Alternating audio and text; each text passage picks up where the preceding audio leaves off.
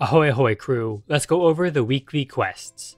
First, what are the weekly quests? Well, obviously, they are quests that you do every week, but why do we do them and what exactly are they?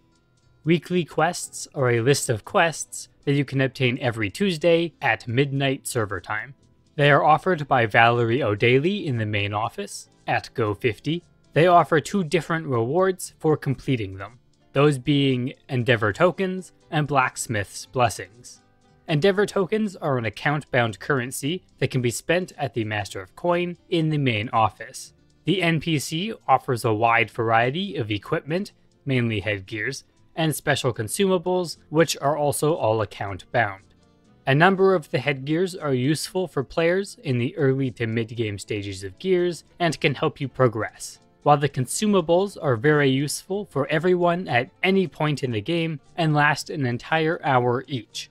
Some of the notable consumables are Shining Defense Scroll, which gives you a huge amount of defense and magic defense, Jin Potion of Energy, which recovers max SP every few seconds, and Jin Rejuvenation Potion, which restores max HP every few seconds. There are a couple damage increasing potions as well.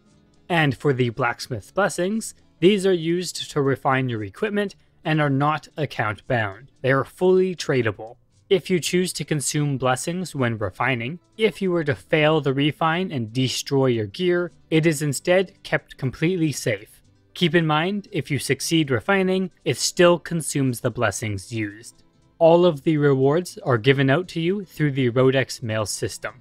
Alright, with that out of the way, let's get into the specific quests. Savage Coast Hunt asks you to hunt 1 Garonath and 1 Nizori from Monster Hunter 2. This rewards us with 1 Blacksmith's Blessing. Great Monster Hunt asks you to hunt 2 Garonath or 2 Nizori. The monster is chosen randomly each week. This rewards us with 1 Blacksmith's Blessing. Instance Completion asks you to complete a single instance 3 times.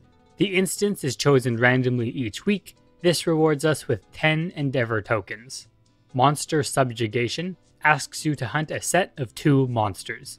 The monsters chosen are generally from higher end dungeons, such as Illusion Dungeons or the level 200 dungeons, and the set of monsters will be from the same dungeon. A new set of monsters is chosen randomly each week. This rewards us with 10 Endeavor tokens.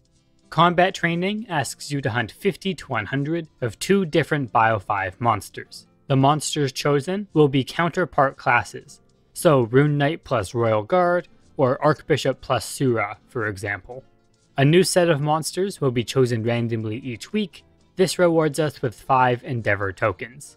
Weapon Refinement asks you to refine a level 4 weapon to plus 5 or higher 10 times. You can find bulk level 4 weapons from the Sky Fortress instance or buy the cheap Vicious Mind weapons off the market. This rewards us with 5 Endeavor tokens. Treasure Hunt asks you to find 3 treasure chests on 3 different days, making it a total of 9 treasure chests you have to find. To start this quest and get the treasure chest locations, speak with Maggie Arth in Eden.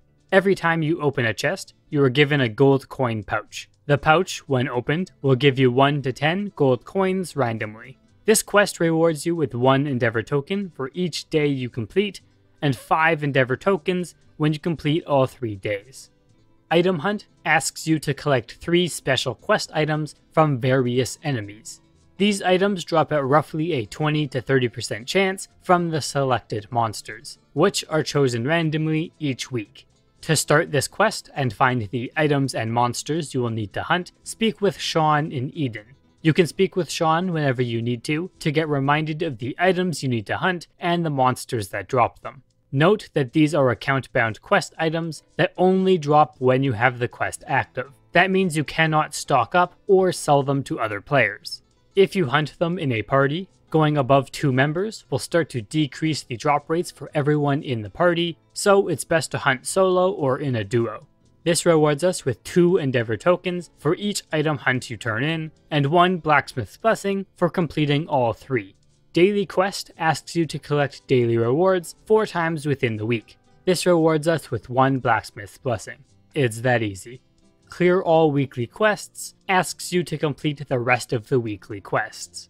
Once you do, This rewards us with 6 Blacksmith's blessings. In total, completing the weekly quests gives us 44 Endeavor tokens and 10 Blacksmith's blessings. There is a rule around the weekly quest similar to the daily rewards. You may only take one weekly quest per week per person, so you are not allowed to take the weekly quest on alternate accounts, and if you find a workaround to obtain extra weekly quest rewards, your account will be punished. But sometimes you need Endeavor tokens on your alternate account characters. Good news is, there is an alternate weekly quest given out by Salio Weekly in the main office. These are the same as the regular weekly quests, except they only have some of the Endeavor token quests and none of the BSB ones. That's all there is to the weekly quests. If this video helped you, subscribe to the channel, share this video with friends, and I'll see you in the next video.